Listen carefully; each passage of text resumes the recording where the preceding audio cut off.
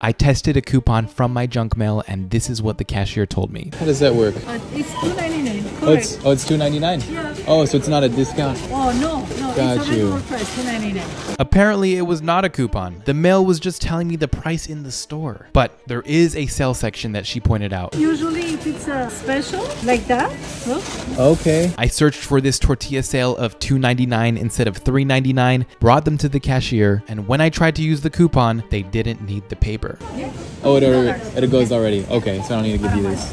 So it's not an extra discount. This paper just tells you the prices at the store you don't even shop at. So here I am leaving with 168 tortillas and even more determined to stop receiving this mail. Earlier I noticed that the promotional materials came in packets and the front cover is alwayssave.com. I turned the paper to its side and found the phone number the mailman told me about. Could this lead me to my answer? All is exposed in part 3.